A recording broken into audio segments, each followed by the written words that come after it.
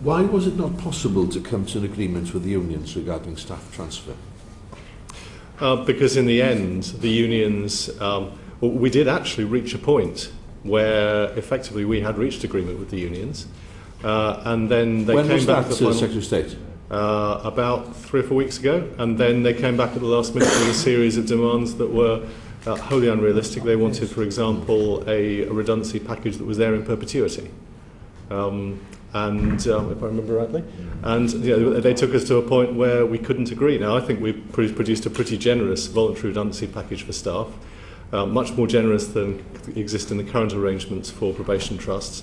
It was a disappointment, but you can only deal with the world as it is. Yeah. For the record, on the 20th of November, the Unions, Probation Association and the MOJ were unable to reach an agreement, as you've said.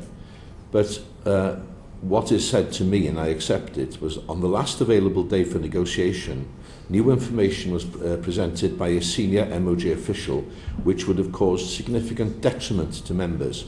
This prevented the NNC from actually debating the substantive framework agreement which was on the table. Would you like to comment on that, which is slightly different from what you've just said? That is different to our understanding. And I think it's probably worth making the point that this is a process of negotiation that's taken an extremely long time.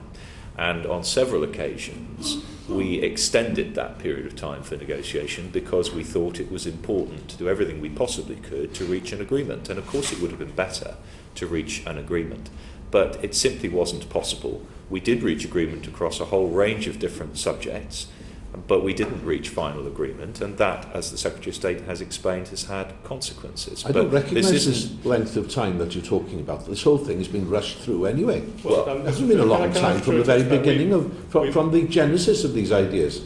We began the negotiations with the unions, I think, in June, if I remember rightly, possibly even as early as May. They continued till November.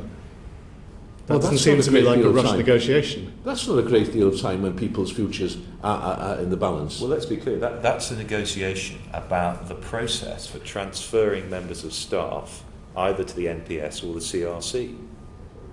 That's a 6-month negotiation on that issue. Yeah. How long do you think it should have taken? Well, it's not for me to say, but what I do know is you're rushing this through and it's going to fail. Now, are you in a position to meet with the unions yourselves? Are you prepared to, even at this length hour? Well, we've said very clearly to the unions that there is I would be delighted if the unions wanted to come back and accept the redundancy package for their members. But I ask you the question, you say that the department's produced new stuff on the last day. Can you tell us what that was? It's 20th of November. Can you tell us what that's... I think we asked the questions. It was a significant detriment. Well, it's on the record, the 20th of November. We can find out. Okay, we can find out. We have no knowledge of producing some material new information. I'm grateful. You've just said that we did, but do you know what it was? Well, with respect, if you met the unions, they would tell you direct. I'm not speaking for the unions. I'm trying to evaluate where we are currently. If you were prepared to meet them, they would tell you directly. People who were in that meeting, you weren't there, I wasn't there. You'd like to know, ask them. Well, we've had extensive discussions with the unions, both as ministers and officials over the months, but you've just produced something, but you don't appear to know what it was. Well, no, because you've been told about this. Letters have gone to the MOJ about this breakdown on the 20th of November. It's not new. Mr. Thurwood, we have done as much as we can to reach agreement. We've reached a package which I think is pretty generous.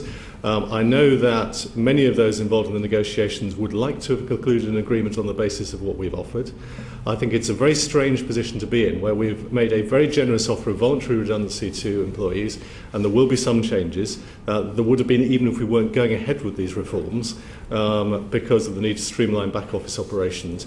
We're in a very strange position where it is not possible for us to offer more generous redundancy terms to people who will probably lose their jobs anyway, because the unions are stopping us from doing so. Well, can I ask you finally, and again I'll repeat the question, would you be prepared to meet with unions to discuss these outstanding issues now, one final time? We've said that our doors will remain open to the unions right the way through the next few months, and I hope they will decide in the end that the voluntary redundancy offer available to their members is one they can accept, because it's a very strange position where they don't want to Would you be it. willing to halt the reassignment process until we as a committee have reported on this subject, and we plan to do so in January? No, I'm afraid not. I don't know if it'd be helpful. Just make the point that with or without the final agreement on all points which we were seeking, it's probably worth highlighting that in terms of the transfer of staff that will take place on the 1st of April, that will happen on their existing terms and conditions. It will have no effect on their pension entitlements, and there will be no compulsory redundancies. So everybody will have a place, one side of the line or the other.